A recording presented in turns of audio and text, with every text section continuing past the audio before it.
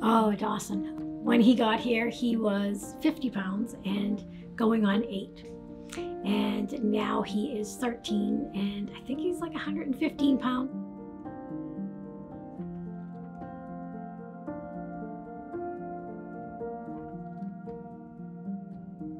He was going into the 2nd grade, reading at a kindergarten level, and he just needed somebody to help him. So he worked hard. By 4th grade, the light clicked, and it was game on. And he got the honor roll all 4 semesters. So at the end of the school year, I signed him up for football, tackle football.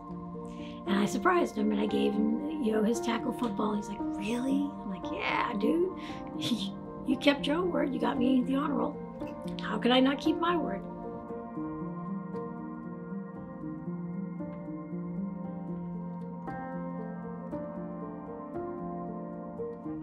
When I was in foster care, I wasn't really set for success. But the foster family, they did their best, and they made sure that I had somewhere safe to stay. I can think about my future. He never ceases to amaze me because there's nothing that Dawson sets his mind to that he doesn't achieve.